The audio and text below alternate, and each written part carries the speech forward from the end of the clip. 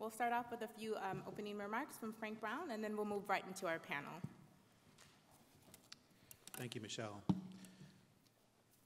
And welcome, everybody. Good afternoon. I'm Frank Brown, and I'm the director of the Anti-Corruption and Governance Center at the Center for International Private Enterprise, or CIPE, as we call it. I'd like to welcome you to this working session on the democracy dividends of ESG investing. To make sure we're all on the same page, I'd like to take a couple minutes to define the terms of today's somewhat specialized discussion. First, what is ESG investing? The letters refer to the environmental, social, and governance dimensions of business activity. Think about the benefits that flow to a company that has a governance structure in place that reduces corruption and fraud.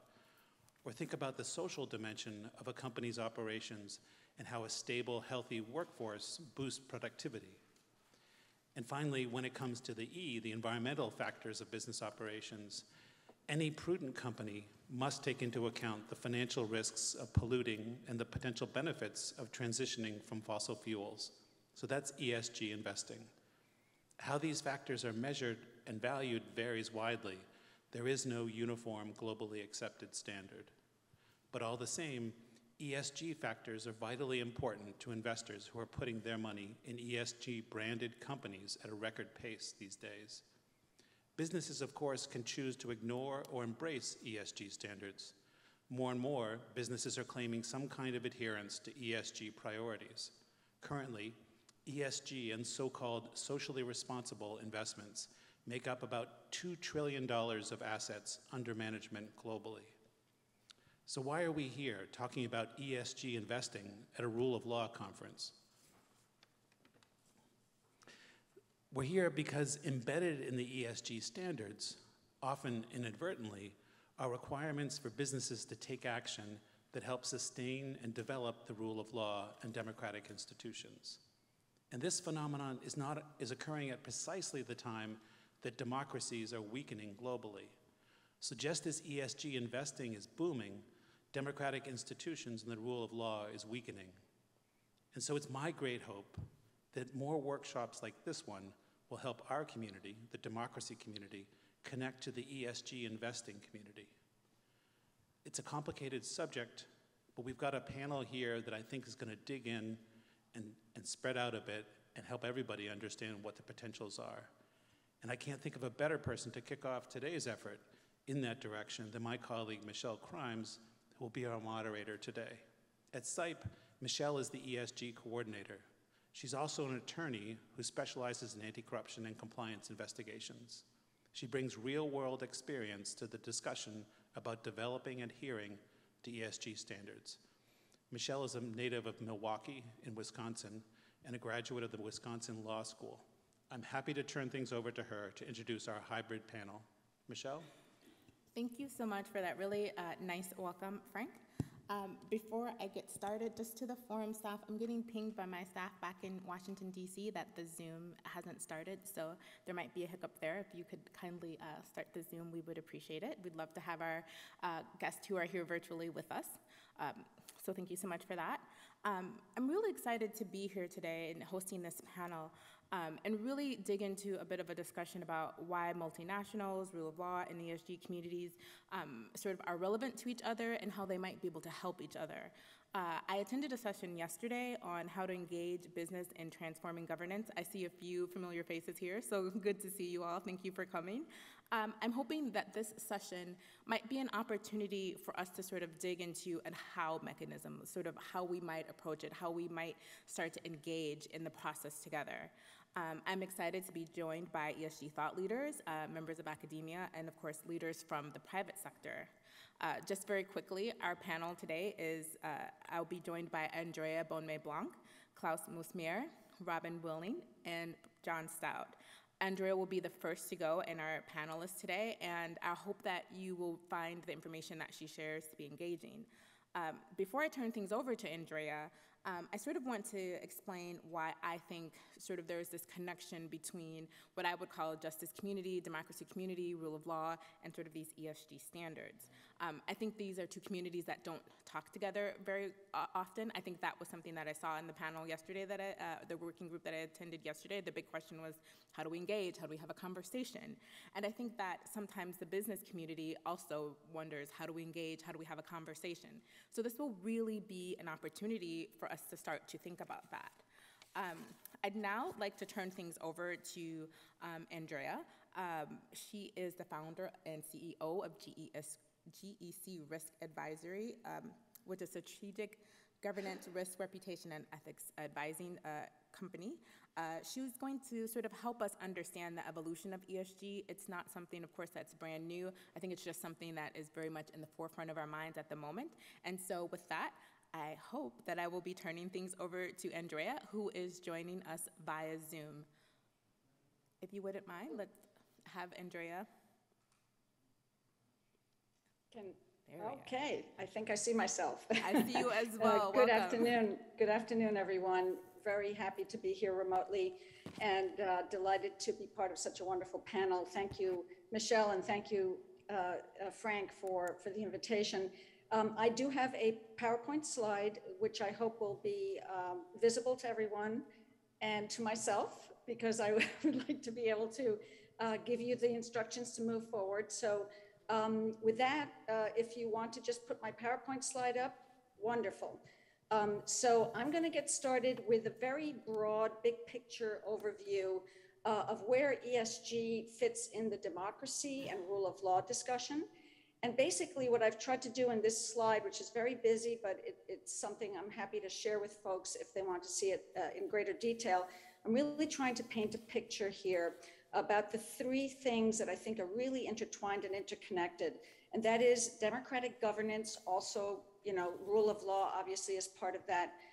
The whole field of ethics and compliance that has arisen over the last 20, 30 years, even 35 years. And then the whole sustainability and ESG world, which we're talking about and focusing on here today. In my opinion, these are developments that have been taking place over the last 50 years or so. You'll see that the timeline that I've covered in this slide is 1970s to today, basically. And I've tried to put in some of the major markers of developments in democratic governance, ethics and compliance, and sustainability and ESG. What I would like to suggest is that all of these are intertwined, interconnected, interrelated. They talk to each other, they influence each other, and they basically have real sort of Venn diagram kind of content. You will see from a democratic governance standpoint, we went from having fewer democracies 50 years ago to a real surge in democracies over the last 30 to 40 years, and then a decline in the last 15 or so years. In the case of ethics and compliance, we had the whole world of anti-corruption, giving it a kickstart back in the 70s, then more in the 80s, then the OECD, Transparency International, and all the countries that have adopted FCPA-like laws, influencing the ethics and compliance space. And now we're to a point where multinationals and the governments around the world are putting together ethics and compliance programs and also enforcing. And then in the case of sustainability and ESG, we have the Milton Friedman definition of shareholder capitalism that occurred in the 1970s, then slowly but surely transforming into stakeholder capitalism, which is a term that we're using a lot today. And under that rubric of stakeholder capitalism are all the things that we've been talking about and developing over this last 30 or so years in terms of the kinds of metrics, the kinds of frameworks for measuring environmental health, safety, social governance, the UN Global Compact, the Sustainable Development Goals, all of these different things, and then the SASB measures and other metrics. This has all been developing and moving in the last few years. So what I would suggest is go to the next slide, please. And I just want to give a sort of a broader overview, which is that in the last 50 years or so, we've seen these trends and mega trends taking place where ethics and ESG has really risen in importance, and we're now at a point where we have very developed ethics and compliance programs and sustainability and ESG programs certainly in the business world, but also the government, and something we're calling stakeholder capitalism. And then we have the decline of democracy over the last 15 or so years. So we're kind of in this place where democracy is at risk, rule of law is at risk, but we are seeing this increase in consciousness, responsibility when it comes to environmental issues, climate issues, social issues. So if we go to the next slide, I just want to do a quicker deep dive real quick into the nuances of each of these trends. So here you have pictures, graphics from The Economist and The World in Data, as well as Freedom House, which I'm sure everyone is very familiar with. And the decline in democracy that I was referring to is really something that's happened as documented by Freedom House, which, as all of you know, does a really deep dive into all the different criteria that define democracy. And we've seen a steady decline over the last 16 years that they've been measuring this in the democracies around the world. And also an increase in illiberal democracy. What the other graphic, which has the 4 colors, shows an increase in electoral autocracies, a decline in closed autocracies, or the most serious form of authoritarianism and lack of rule of law, but an increase in electoral autocracies, which have been eating into electoral democracies and liberal democracies, which are the most democratic forms of government, let's say. So let's go to the next slide, please, where I do have a couple of additional graphics about the democracy around the world and its decline. And here you have, again, a graphic that shows those 4 different categories of regime in a map. So the light blue is electoral democracies, the dark blue is liberal democracies, red is autocracies, closed autocracies, and yellow is electoral autocracies. And so you can see also in the right-hand graphic the number of people who live in non-liberal or democratic states, and that has increased over the last decade or 2 as well. 8 out of 10 people do not live in liberal democracies. So this is a really serious series of developments that has absolute reflection of and impact on rule of law issues. Let's move to the next slide, please. And here I have a couple of slides that talk about the rise of sustainability and ESG. And if we look at the arc of this development, we've gone from shareholder being king or queen, I guess, shareholders being the be-all, end-all of capitalism, to now talking about multiple stakeholders. We're talking about the workers. We're talking about communities. We're talking about the environmental issues. We're talking about other important stakeholders in the discussion about business and society. And that, of course, has major impacts on laws, on regulations, et cetera. And so here you see Just Capital, which is an NGO in the United States that looks at publicly traded companies in the US and ranks them for best treatment of stakeholders. So they basically look at 5 groups of stakeholders and their most important issues. And if you just look at the orange, those are the workers' issues.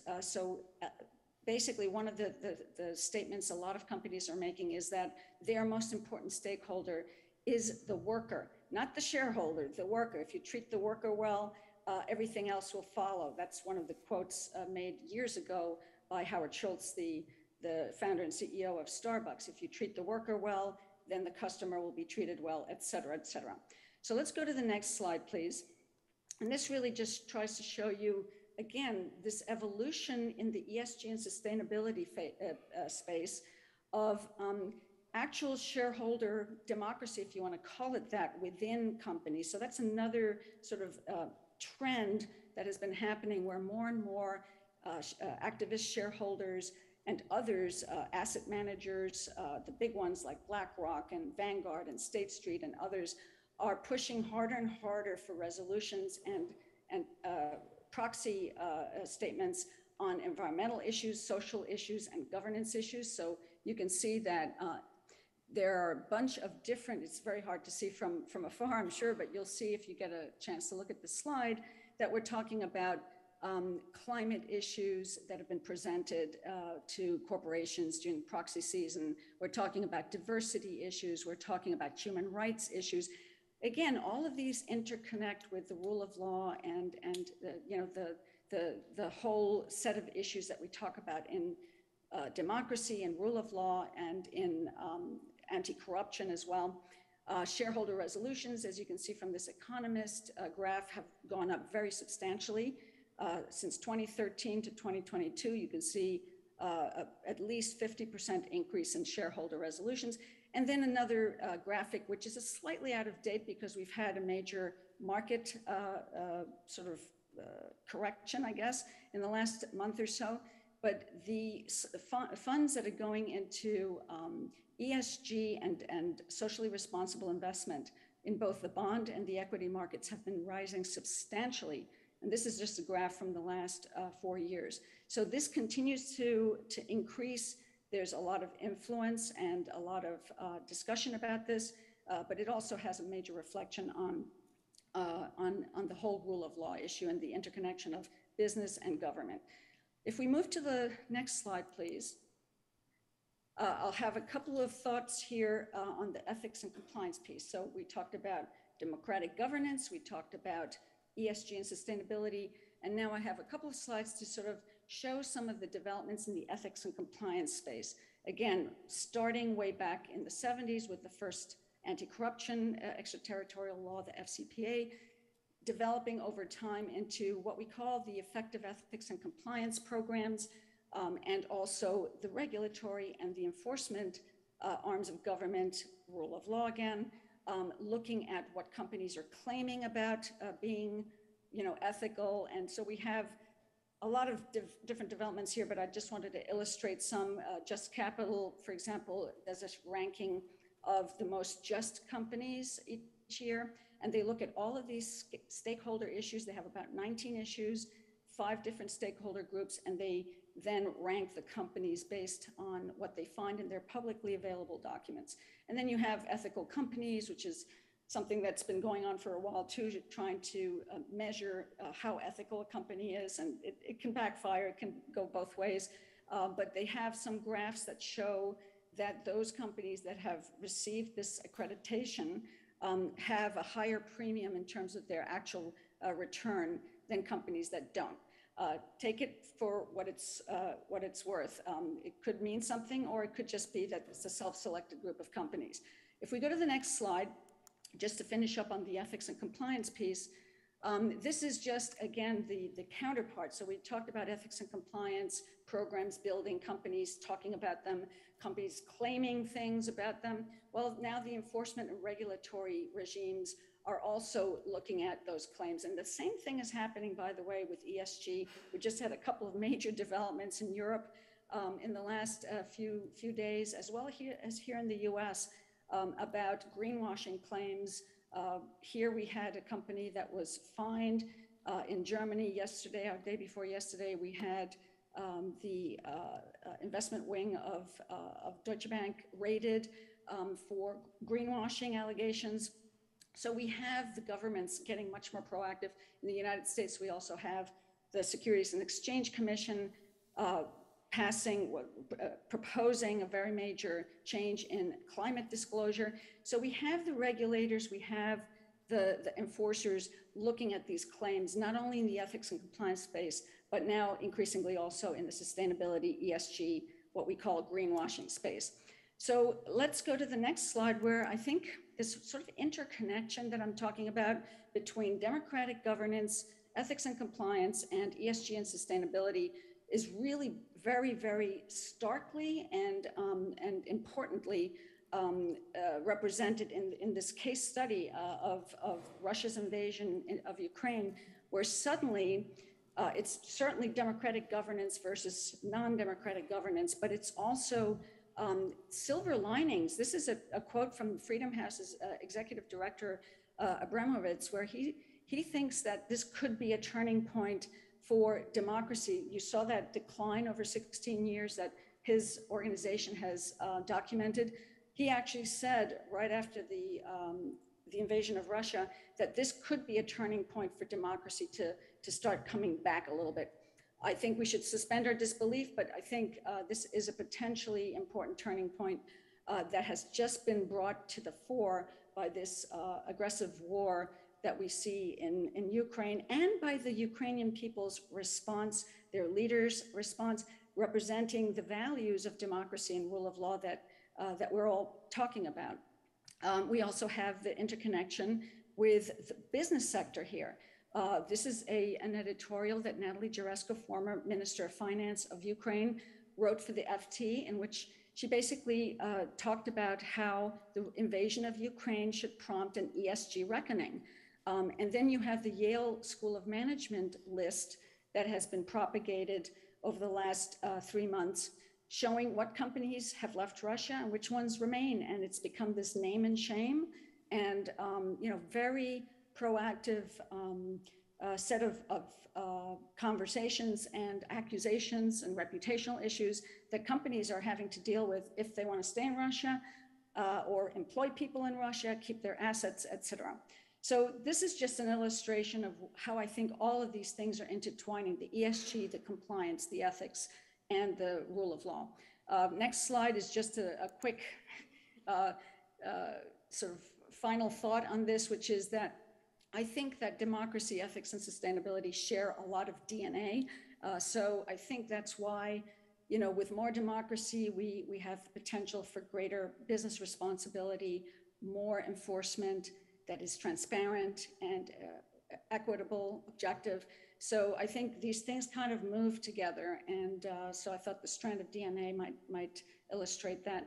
And then the next slide, I just throw out a few questions that I think we should think about as we go forward. I think we are at a turning point on a lot of these things. It's been a perfect storm. We thought it was over as the pandemic was starting to be controlled somewhat.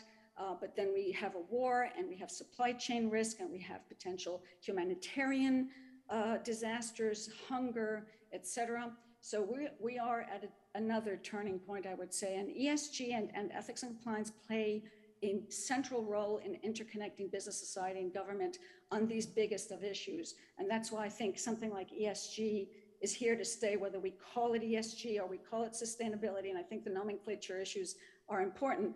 But the arc of the moral universe, as Martin Luther King and Obama said a few years back, the arc of the moral universe is long, but it bends towards justice. And I would say it bends towards ethics and democracy and sustainability, because we really don't have a choice, because these issues are global issues that we need to tackle.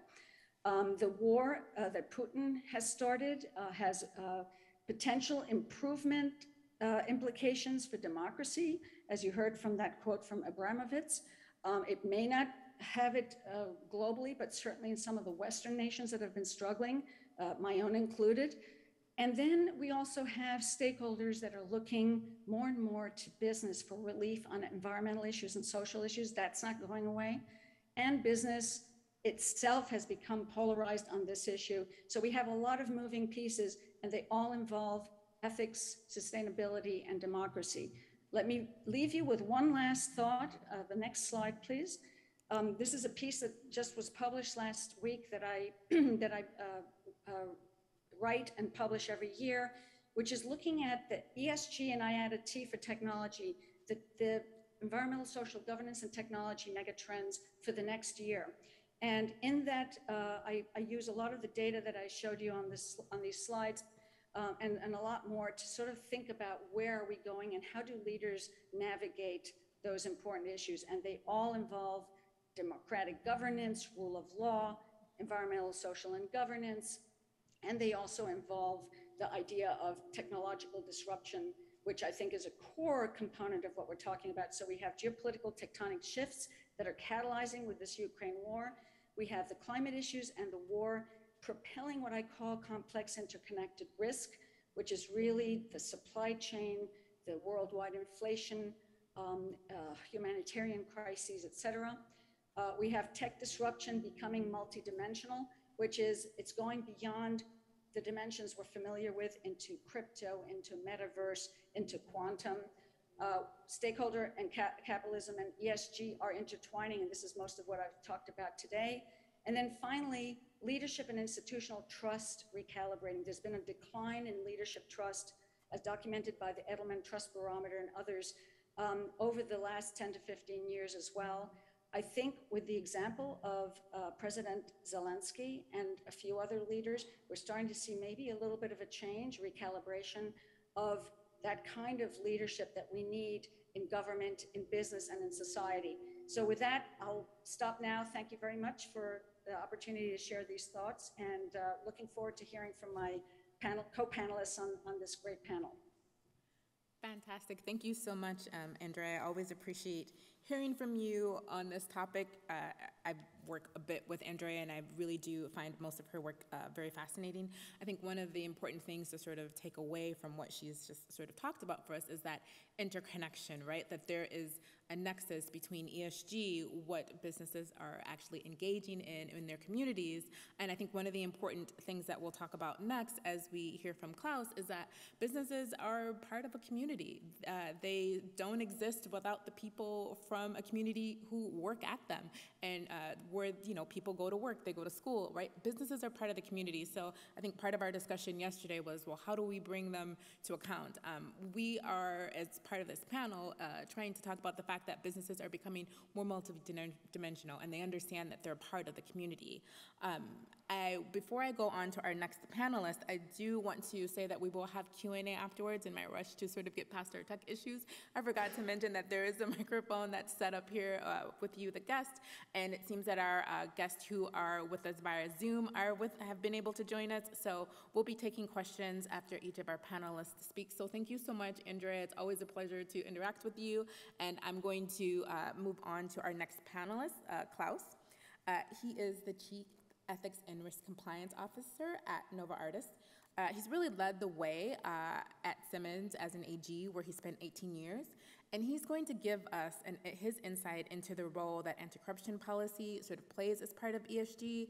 He'll also sort of give us some of his insights into some of the positive impact that policies can have on democratic institutions and law. So we will now hear from Klaus.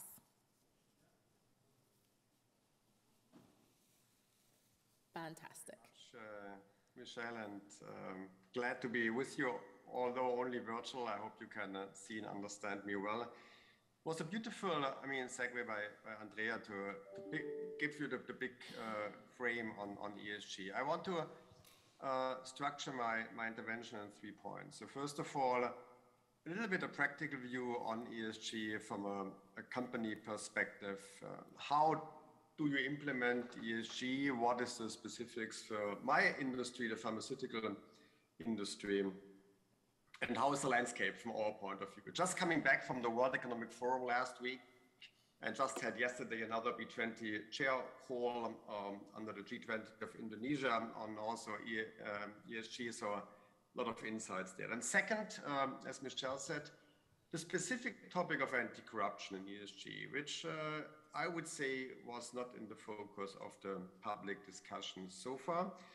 And then third and last, the topic of democracy and how do we put this into the picture as a company which has to serve patients, roughly 800 million patients in the world, which are not living all in democracies. So first on ESG, I fully agree with Andrea, ESG is here to stay, and rightfully so. What we face at the moment, of course, is a total, I would say, empire of different standards, rating agencies, different use of investors, how to do this. But this will be sorted out. I'm pretty sure that this whole ESG universe will be regulated over time. And it's like with ethics overall, the ethical challenges and questions of today are the laws and the compliance regulations of tomorrow. We saw this very classically, for example, in the space of human rights. how to implement this in the company. So, you know, it's very similar to a classical compliance program implementation. It all starts with a tone from the top. So to make this very clear, if you don't get your CEO and your board really fully engaged as an active party, not as a passive listener, into the discussion implementation, if you don't get this done, this will potentially not work. Because to implement ESG, you need impact in the company. You need data. One of the big topics is because you want to measure, you want to have KPIs.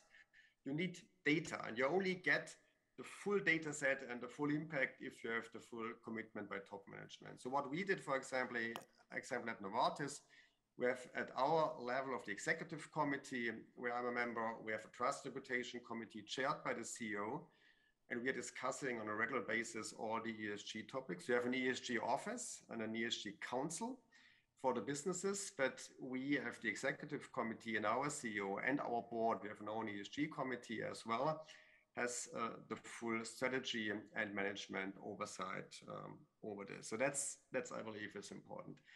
Then secondly, you of course have to fulfill the growing expectations of society, and we are part of society on all relevant points of ESG, on the E pillar, on the S pillar, on the G pillar. But you can't be leading everywhere. And it would be not honest to say as a company, I'm leading everywhere in all ESG topics. So you have to do an impact assessment. You can also call it materiality assessment. And this means you have to be a good corporate citizen, fulfilling the growing expectations of society in all matters, but then focus your ambition on the topics where you have the biggest impact as a company and as part of society. So in our case, it's clearly access to medicine for patients and ethical standards. So these are the topics which also clearly came out in our materiality assessment, where we involved external stakeholders on a very broad base, including academia and civil society. These are the topics where we need to focus on. Access to medicine. And this leaves you also then, or brings you also, of course, given the actual political situation, in very heavy ethical questions and sometimes dilemmas. I mean, if you look at the Ukraine-Russia war situation, the war against Ukraine, we are fully committed to support Ukraine with all the power we had, and we did a lot there. But we also have patients in Russia. And access to medicine is a human right. So all the discussion which companies should leave Russia and which companies maybe have an ethical mandate to stay in Russia, to still get access to medicine for our patients there, is a topic we discuss on this ESG committee, the Trust Reputation Committee as well. But you can only do this really on the highest level of the company. If not, your ESG program is simply a window dressing. Second, anti-corruption. We all know how to implement a compliance management system, but how can we report about this in the framework of ESG?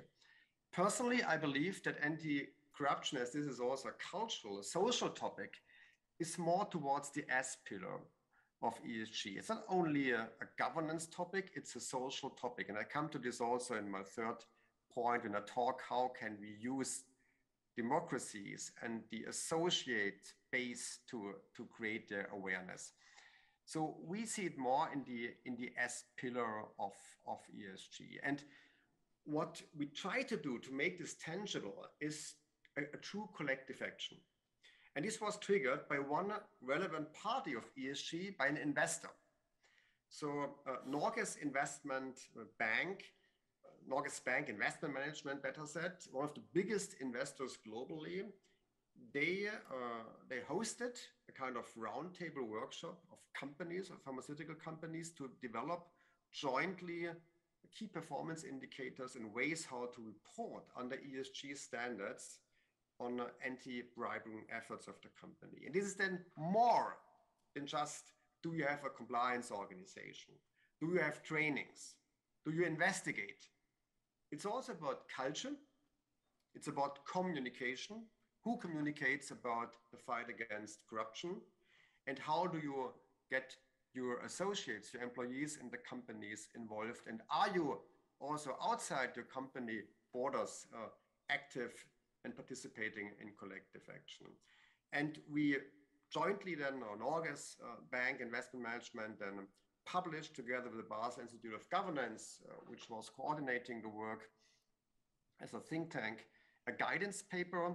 And after Bristol-Myers Squibb, we were the second company to publish recently our ESG paper on how to implement and report very specifically on anti-corruption work in a company, and including, for example, the cultural topic, the employee engagements, and the communication we do in the company. So you need tangible examples for anti-corruption work under ESG to make this understandable to the broader society. If it's just a buzzword, the people will potentially not buy in.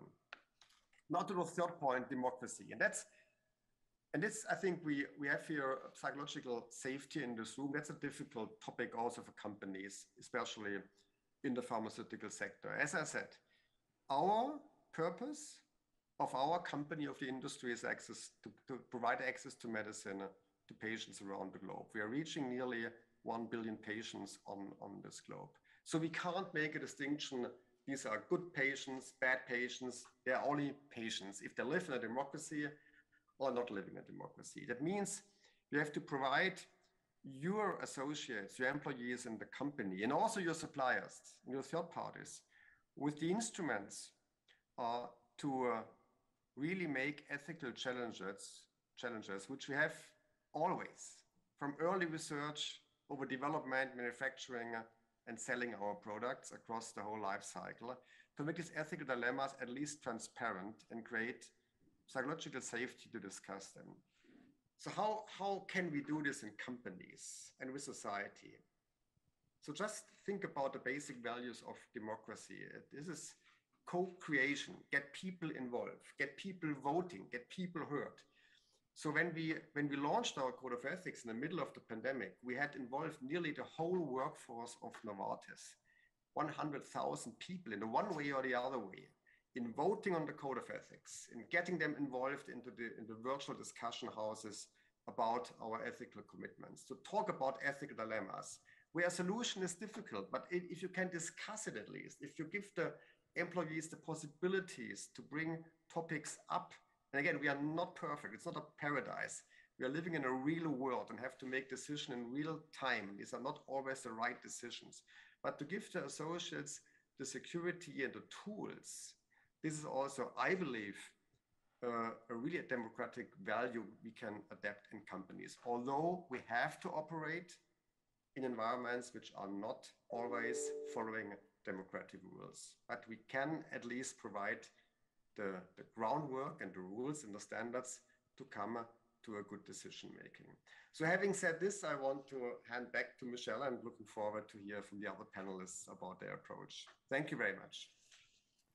Fantastic. Thank you so much, Klaus. I think one of the things that really sticks out from what he just said is sort of wanting ESG to be more than window dressing. And I hope that sort of through the examples and the sort of the way that Klaus has sort of laid out for you, the way that Novartis is approaching some of these issues, you can understand that for a business, it's a complex issue that, as you've said, you don't always make the right decisions, but you make the best decisions that can be made. And so we're hoping that through this sort of conversation, we can continue to understand really how businesses are viewing this particular issue.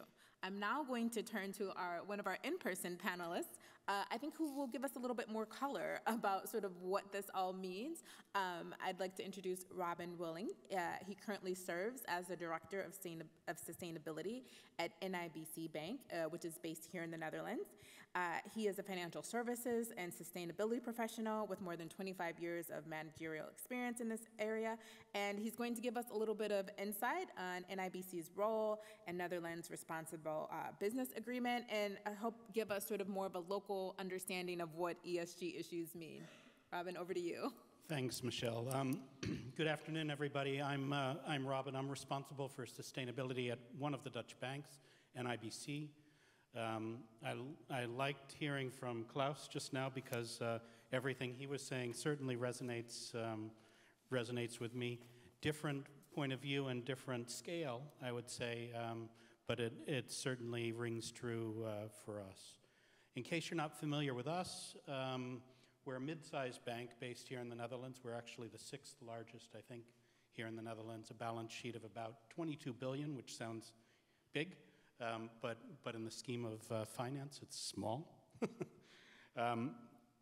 We serve both corporate and retail customers, and we have a bit of a unique history in that NIBC was started at the end of the Second World War, and with a main purpose of helping to rebuild the Dutch economy and financial resilience. So interesting sort of development mission at the start. Today we're a commercial bank, but that origin as a development bank really forms part of the corporate culture. It still rings a bit true today.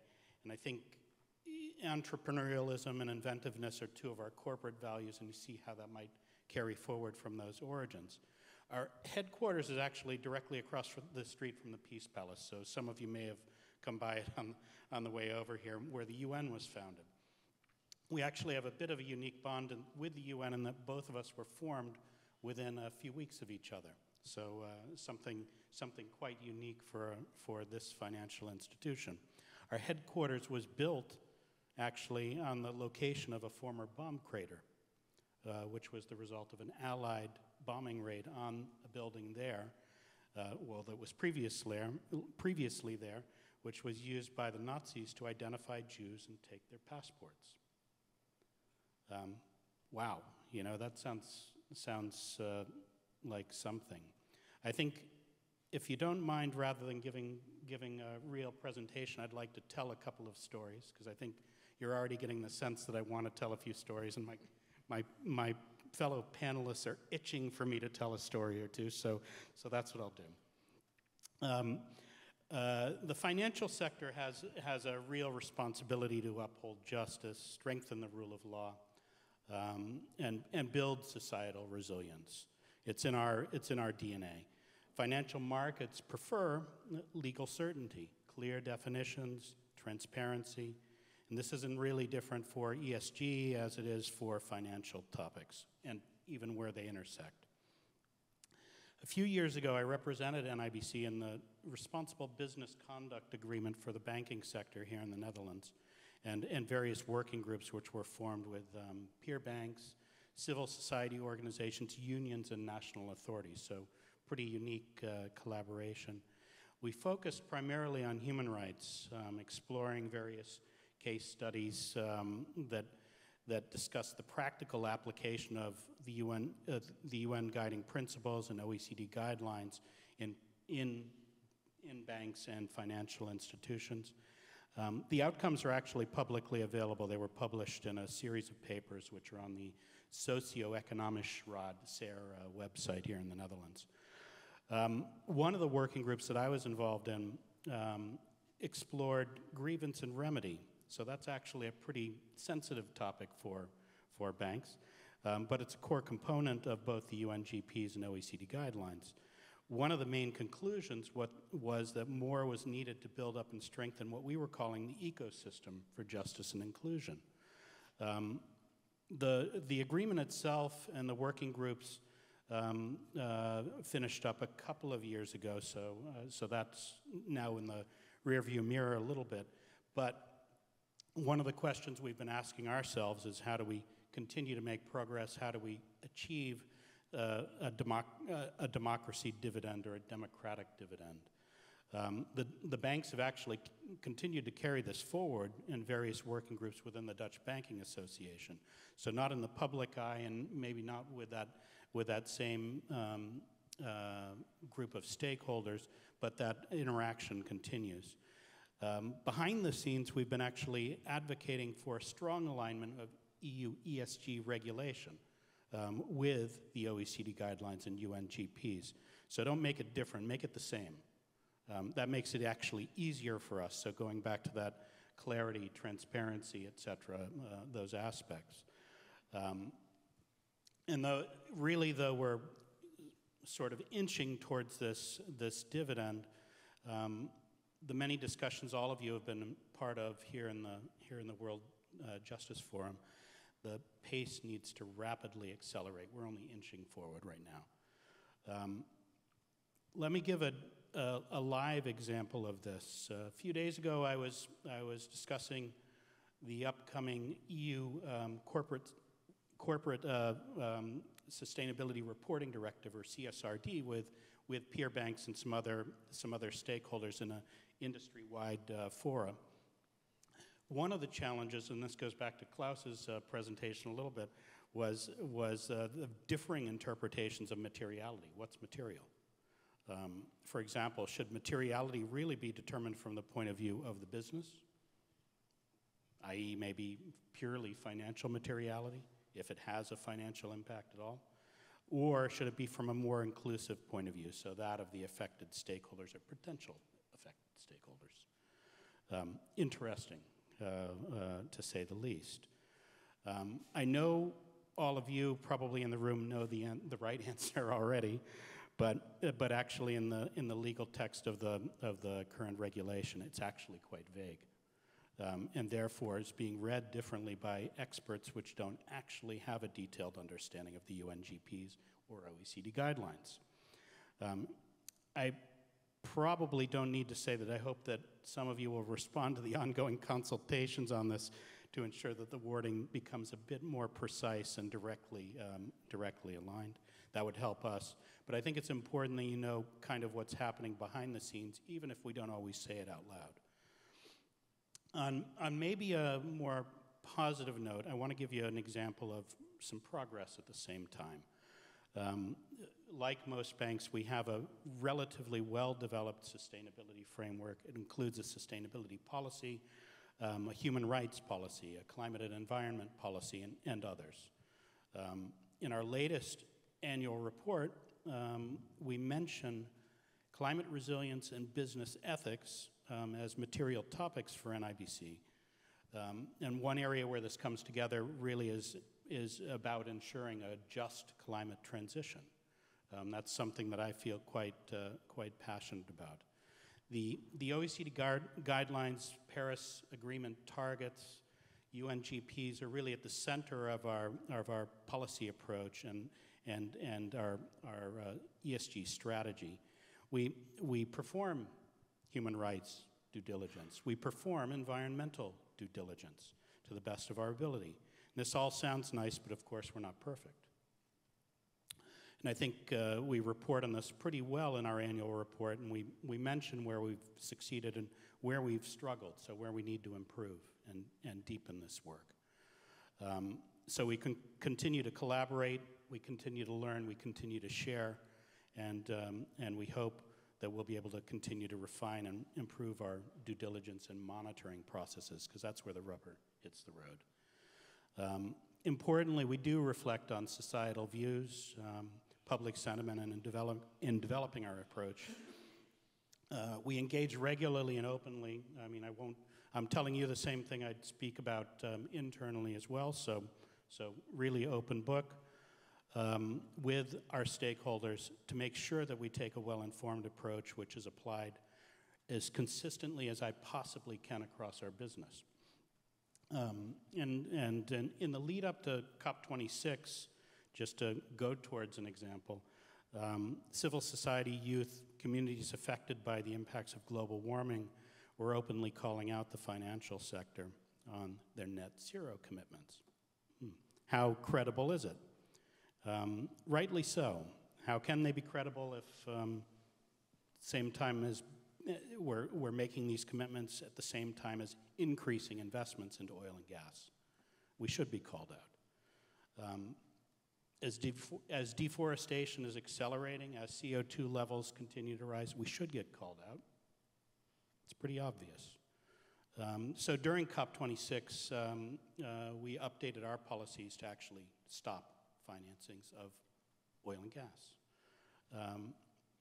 Sadly, I think we are or were only the second Equator Principles bank, so ones that were involved in project finance over the years, to do so far globally.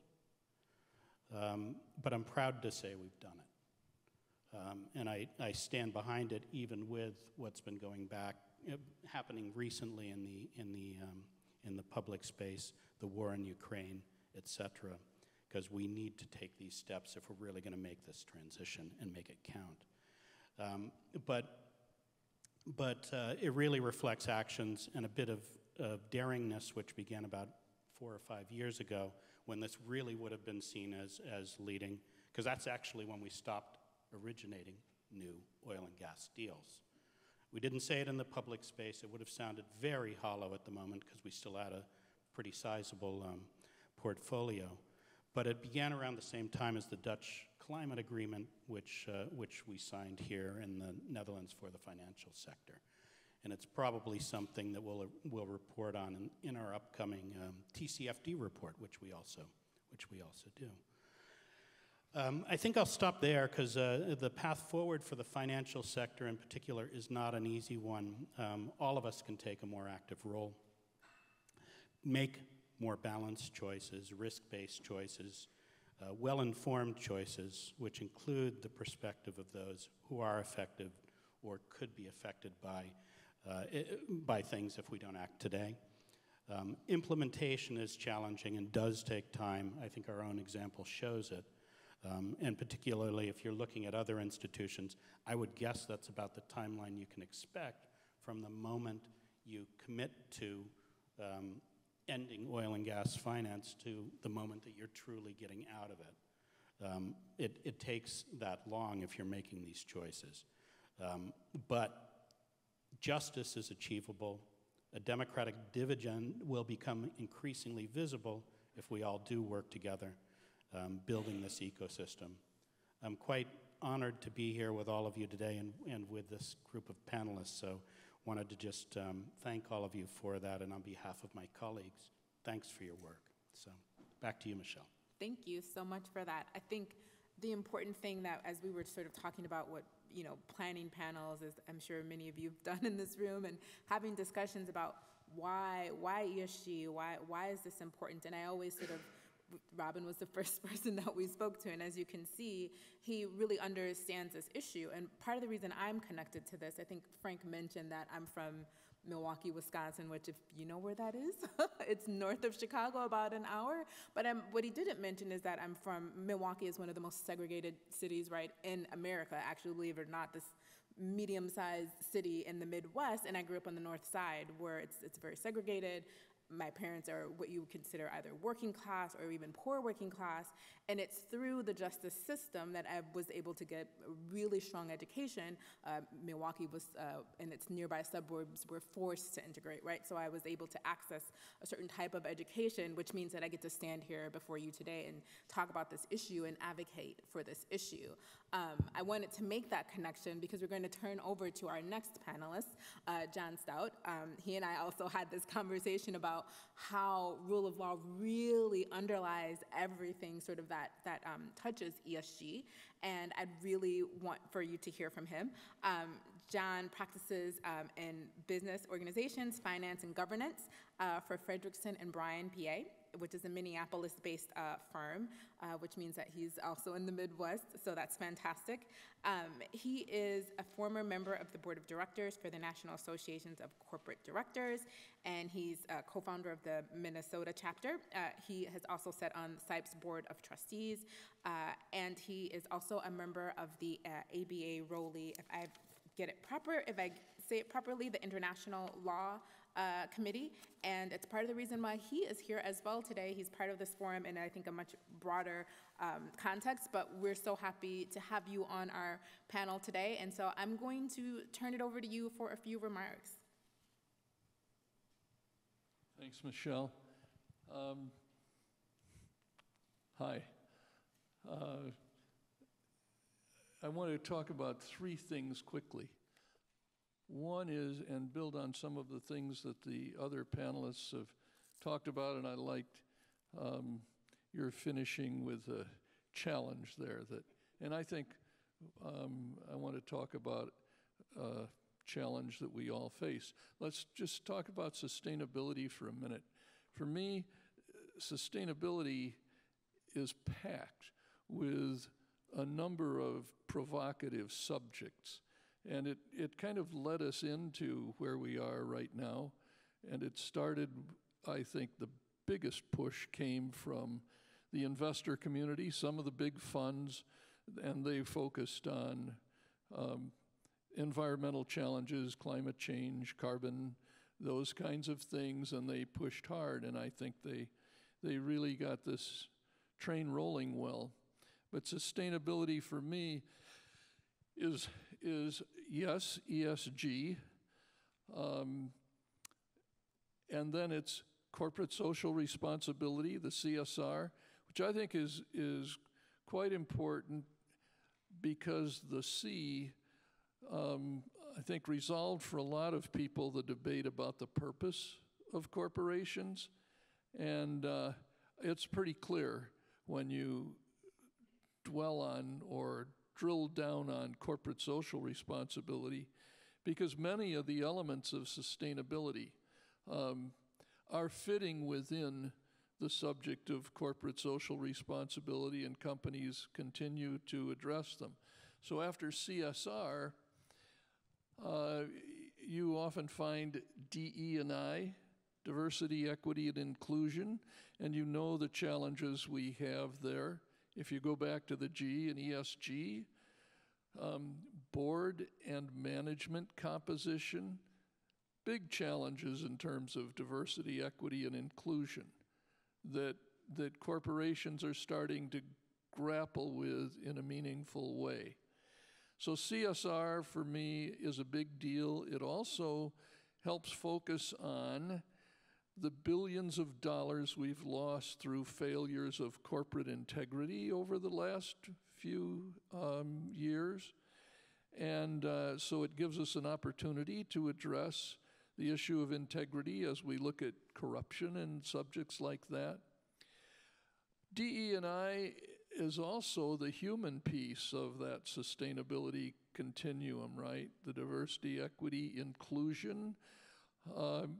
And that's a significant piece that's getting a lot of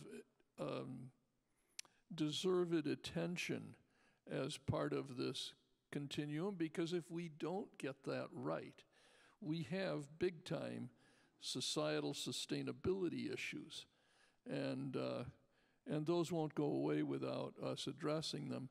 And then the last couple of elements that you usually hear packed into the sustainability continuum would be human rights and social justice. The missing piece, which is the second thing I want to mention, is the rule of law. You don't hear the rule of law packed into the sustainability continuum in the common discussions, and it needs to be there. I mean, the issue of the decline in the rule of law, this is why I love what the World Justice Project is doing and helping us focus on with its index and all. Look, the decline in the rule of law has to stop, and it has to be reversed, right? It affects every one of the sustainability elements. If you like ESG and the other elements, fine. ESG is packed with laws and regulations. And as the rule of law declines, so will the energy behind and the impact behind some of the elements of most of the elements of sustainability. I mean, it's so interconnected. So what I am hoping is that we'll begin to look at the rule of law from the perspective of societal sustainability, very much into will we maintain our society and democracy and all of that to the degree that we want to. My last comment is on who's responsible. And at not the last plenary, but the one before that, the speaker talked about how, we stand on the shoulders of people who brought us this far. which we clearly do at this conference and on these issues. And so from the standpoint of who's responsible, it's really us as citizens. It really makes a difference what we vote for and who we vote for and where we put our energy and our money. It's also about lawyers and the legal profession. As a member of that profession, we have in some ways, look, in all of our rules of professional responsibility, I think across other countries, but certainly in the United States, the American Bar Association Principles of Professional Responsibility, all of the states have rules of professional responsibility. All of those rules say that it's the job of lawyers to stand for and support the rule of law. And my personal view is that we as a profession and we as members of that profession have to step up our game. We're not doing as good a job as the rules require. So it's on citizens. It's really on the profession that's about law, and it's also on business. Business, as we know, absolutely depends on a strong rule of law. We want a good economy, strong rule of law. We want to attract businesses from around the world to come here and start here, and individuals, talented individuals to come here and grow here. Rule of law. So it's on all of us, and I appreciate very much the opportunity to say these things to you, and I also appreciate the Center for International Private Enterprise for giving me the opportunity to say these things, and also, again, the World Justice Project for convening us all. Now we have time, Michele, right, for some Q&A, so let's have it. Thank you so much. If we could please have both Klaus and Andrea up on the screen so that our people who are with us can see them. And we'd be happy to take any questions that you might have. And so there's a microphone. Please do feel free to queue up. If not, I will just say that I'll just make one quick comment and say this is one of the reasons that I was very happy to have John on the panel, because this is something that I believe in very, very deeply. I've already sort of shared my personal understanding of why it's important, and I think he brought it, gave great examples of why, rule of law really underlines a lot of what we talk about in ESG. So I wonder if we might have any questions. If there are any, please do come up to the microphone.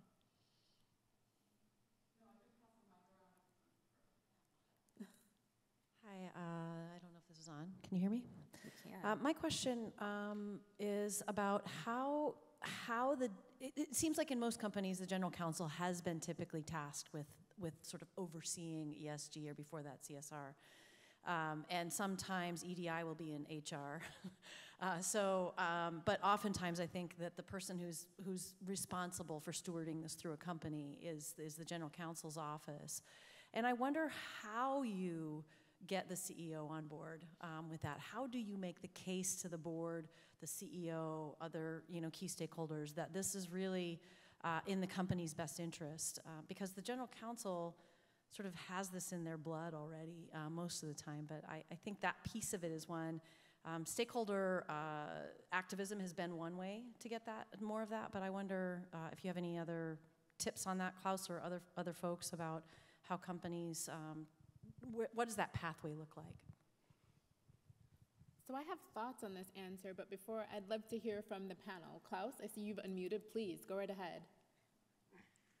Oh, wow, you see that I unmute. Yeah, Adley, I come back to my statement before. If you don't have the CEO and the board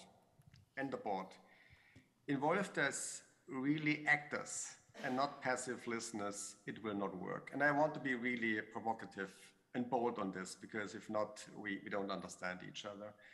as much as I love the General Counsel as a colleague and peer and an executive committee, we all have a role there to play.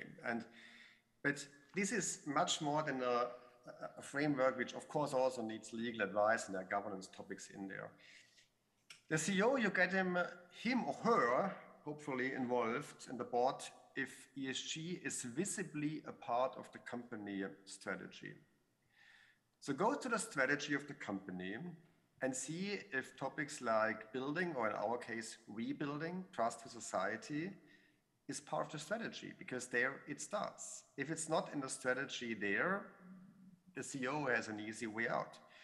But she and he has to be intrinsically really motivated to drive this in the company. And I, from a very practical point as well, as I said also before, it will not work because you need resources from all over the company. I mean, ESG is not a fun game. This is based on serious data from a lot of different parts of the company.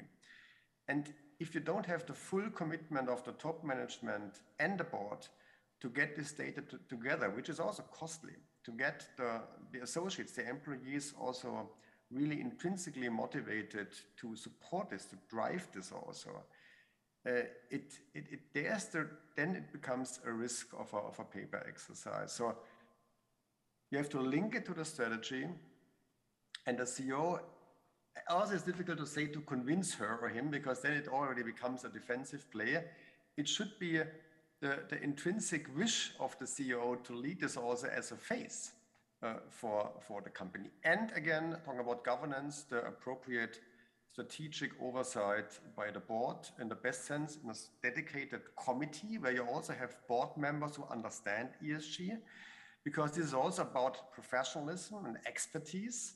You need people who understand this. There's not only a buzzword, it's really methodology behind this. So this would be my advice to foster this in companies. Andrea, please. I second everything that Klaus just said.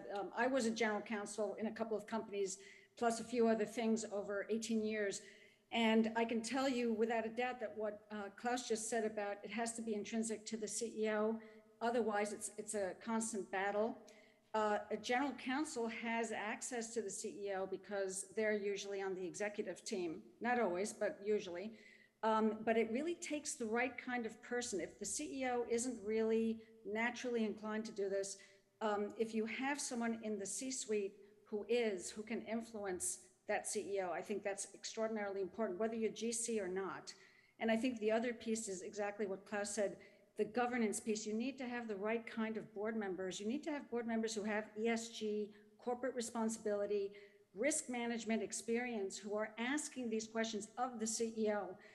So I think it takes a village, so to speak, of people who get this and who then either influence the CEO because the CEO is not naturally disposed, or the CEO actually surrounds him or herself with the right people to create that ESG cross-functional team that's necessary for the company.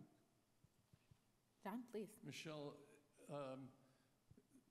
if you have to persuade your CEO as a GC that this is an important subject for the board to focus on, you need a new CEO. If you've got to persuade your board of directors or the board doesn't pick up on this, you need some new directors. I think that my perspective on this would be very similar, right? If you can walk into a room and have these conversations, if it's an uphill battle, it's to your point, it's a bit of an issue, right? I often talk with members of sort of businesses, small and medium enterprises, who are also grappling with these issues, and it's a very similar conversation. I often point out how not adhering and not ensuring that you, especially on the DE&I issue, if you don't have the right policies in place, ultimately it is detrimental to your business. You're not bringing in folks with diverse perspectives. You're not bringing in people who might think differently, and these are the lifeline of any business to be able to continue to be what I would say nimble, to be able to adapt adapt to the society and changes that are happening around us, from what we've seen sort of happening in the United States over the past 2 years to what we see happening now in Ukraine. You need to be, and I think this is one of the reasons I enjoy Andrea, but sort of some of her work focuses on businesses need to be able to adapt. You need to be able to thrive and survive in this business, and you need to understand what's happening around you. You can't live in a silo because you're part of this ecosystem. You are part of the community. And I think that's what sort of where ESG can really come to bear on a lot of what we're talking about. Are there any other questions that anyone might have for us? We've got, I think, another 15 minutes left. Please. Thank you. I was struck by the investor funds as a driver of ESG. And so my question is, what about the companies that are less susceptible to being swayed by investor sentiment? Public companies that are not publicly traded, state-owned enterprises, the smaller enterprises that was just mentioned by Michele. I was wondering if the panelists could comment on what about those companies that are sort of, I know that CIPE likes to use the language of governance gaps. That could be a large governance gap where there isn't that interest in ESG and all of the aspects that flow from it that have been so eloquently described this afternoon. Thank you. Well, one answer is that the investors will put pressure on, right? If they don't see the board and management responding, clearly investors will put pressure on, but pressure comes from other places depending on the nature of your business. You've got NGOs out there that are very interested in this subject. You've got individuals who, in many cases, purchase company products that are very interested. I mean, there's a tremendous amount of energy out there right now that can come from outside sources. And then you've got people who are there that are fiduciaries, and you have to assume in most cases that they want to do what's best for the company. And so, doesn't take a lot to read the tea leaves these days. Maybe going from a practical perspective, because that's actually where I'm at. I'm in a privately held company. It's not publicly traded, mid-sized, so same dilemma. The way we've gone about it is actually a bit of a different path than what's been described so far. I try very much bottom up to create that energy that people need to understand that it becomes an intrinsic value within the company, even without necessarily the board saying so. So a couple of practical things, maybe combining both questions. We use our talent program, our management trainee program, and their first task is a series of sustainability challenges. So the first group that's working on the group that's working on it right now is working on a few different themes that I put together for them that guide them in different directions than their normal day-to-day work. So one is working on CO2 as an asset, so flipping that paradigm. Another is working on biodiversity. A third is working on how do you finance peace, thinking in the context of the war in Ukraine, and actually plan for that moment when the war's over. I think these are sort of interesting things to think about in advance, but we also use our new employee introductions the same way. So sustainability is introduced from the moment people arrive in the company, and that automatically over time builds up a group of stakeholders within the company that are willing to talk about it, willing to engage, willing to be the activist within the company. And you said, when you said employees, I missed that group, but there's no question that in a number of companies, a lot of the energy towards this comes from the employees. And if you're interested in, recruiting and retention, this is another good set of issues that the company should be on top of. And I see Absolutely. that Klaus has his hand up, and so does Andrea. So if we could hear from Klaus, and then Andrea, please. Yeah, this was just the point the colleagues made on the panel. I mean, don't underestimate the power of the young generation. What we see, the young generation wants to work in companies which care and kindness towards environment, towards social issues. Look at your own kids. I mean, they challenge me every day about what I'm doing in the company and what can we do better and why do we do this way, and rightfully so we need to be challenged. So in a positive framed war of talents for companies, the state-owned enterprises, the non-listed enterprises have to face, hopefully and for sure, the same questions by the young talents. Thank you. Andrea? Yeah, so I think there's for the organizations that are not as much in the public eye, like publicly traded companies, for example, there's a self-interest here that goes to resilience building and sustainable resilience building, meaning that you will be there next year and the year after. And there are studies that show that companies that are innovating and doing these kinds of things, even during a crisis, have a longer term sustainability and resilience. So I think enlightened self-interest by those companies is really important, and by their management. I work with a large privately held company in the United States that's very diversified, and they started their ESG journey two and a half years ago.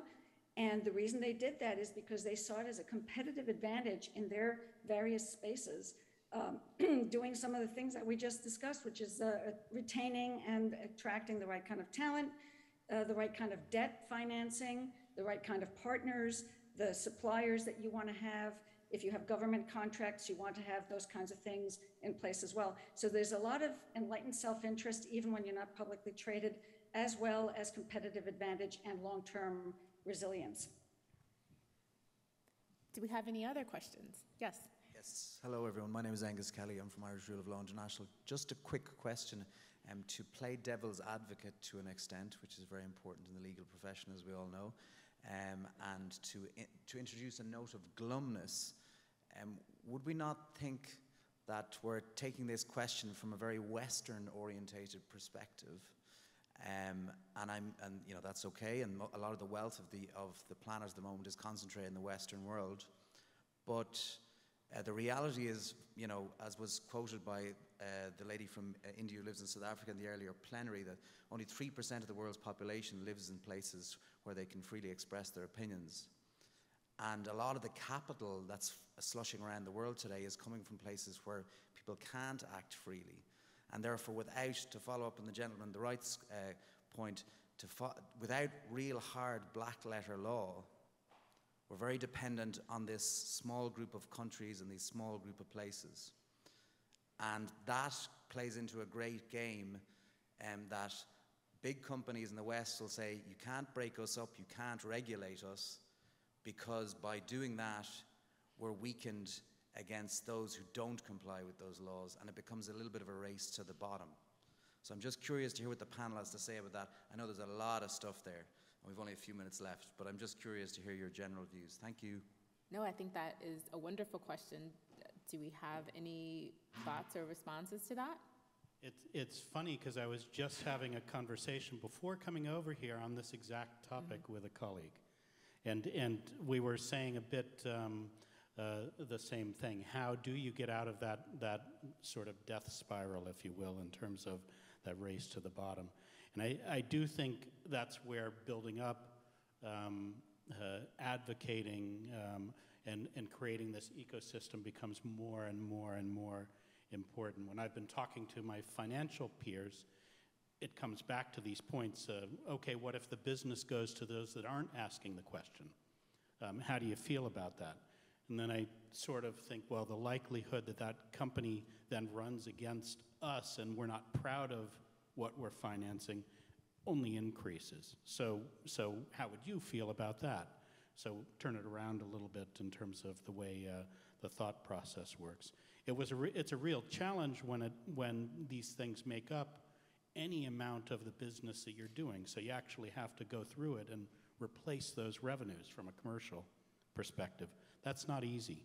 And I think that's the part that gets overlooked. That's why some of these transitions take time, including the transition that we've gone through ourselves. So, you know, Andrea mentioned companies on their sustainability journeys, and that's also another good source of pressure, because if you're on your sustainability journey, one of the things that you need to do is address the sustainability values with your, mostly first tier, once in a while, including second tier suppliers. So there's the responsibility to push this to your suppliers as well. And a lot of us are suppliers, and we know that some of our clients take these issues quite seriously. And the same's true in the commercial world as well. Plus, if you have competitors that are far ahead of you and you're lagging, you'll catch up, or you may find yourself dropping some business that you'd like not to drop. Andrea, Klaus, please. Yeah, I was going to make the point about the suppliers. I think, you know, a reverse way to look at it, and it's maybe more of the optimist view, and I share the pessimism and some of the challenges with the person who questioned us. But I think that the reverse side of that is, as we continue to do business internationally, and large multinationals, whether they're from the region or from other parts of the world, are subjected to the regulators, the supply chain issues, et cetera, they're kind of lifting all boats rather than depressing. So I've seen a lot of developments, for example, in Latin America. There's a big ESG ecosystem in Brazil, for example, where there's multinationals, there's little suppliers, producers. They're all coming together on a platform to sort of raise sustainability issues and climate issues. In Asia, you see it too, and I think the new generations in those parts of the world are also working towards this. I've also seen some of this in Africa. So I think that it's a battle, it's a challenge, a set of challenges, but I think one can see boats rising as well. Thank you for that. Klaus? And again, it's a very fair question. And the question we face in many areas of ethics, risk, and compliance, I mean, it's a classical point. What do we do with companies who are not following anti-bribery culture and laws? And as we all know, the answer can't be, okay, then we level the playing field, but the wrong way. We have to, first of all, I'm a big believer we need more success stories, where we tangibly show where's the benefit. And for this, we need to get ESG, but under really reliable and good standards into the systems. And system, for example, of insurance policies. If you just don't get your project insured anymore because you don't follow, you don't have the right ESG culture and standards in your big infrastructure project, for example, then you're simply out of business. You don't get the insurance for the project. So.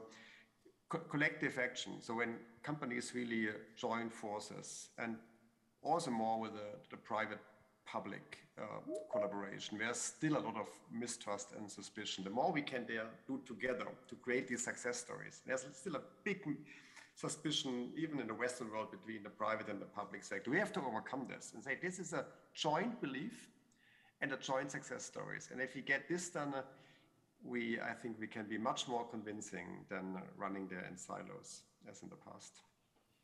And I'll add to that most of my work around the sort of ESG and sort of these standards and sort of moving the business community actually happens in emerging markets, and it happens in nascent democracies. And I think what I see as part of my work is that this is the space where civil society comes in. This is a space where sort of NGOs and also small and medium-sized businesses can really do have an impact, and you can see that they actually drive some of this, and they do so at great risk to themselves. They're not free to talk about some of these issues.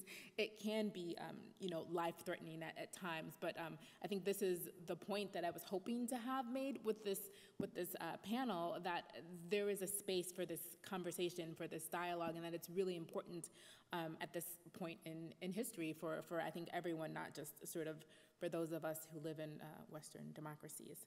I think we are at time, if I am correct, so with 1 minute to spare. So I just want to thank our panelists here. They volunteered their time. They allowed me to sort of bring them all together numerous times to sort of talk about this panel. So thank you so much for your time. I really do appreciate it. I think this was an important conversation. I want to thank the World Justice Forum for having us here, and I want to thank everyone who's here in the audience who asked great questions and who listened to our panel. I hope that you walk away with some food for thought in terms of this conversation and sort of how the private sector and business can really have an impact on rule of law. Thank you everyone so much.